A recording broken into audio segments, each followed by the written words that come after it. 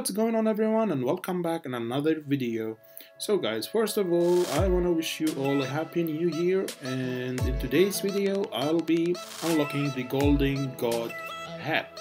Yes guys, it costs a lot of coins. It's 200,000 coins. I have been farming gold rows for like 2 weeks.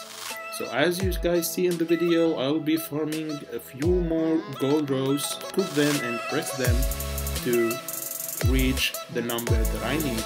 So guys, I hope you all enjoy watching the video. Don't forget to like and subscribe for more videos.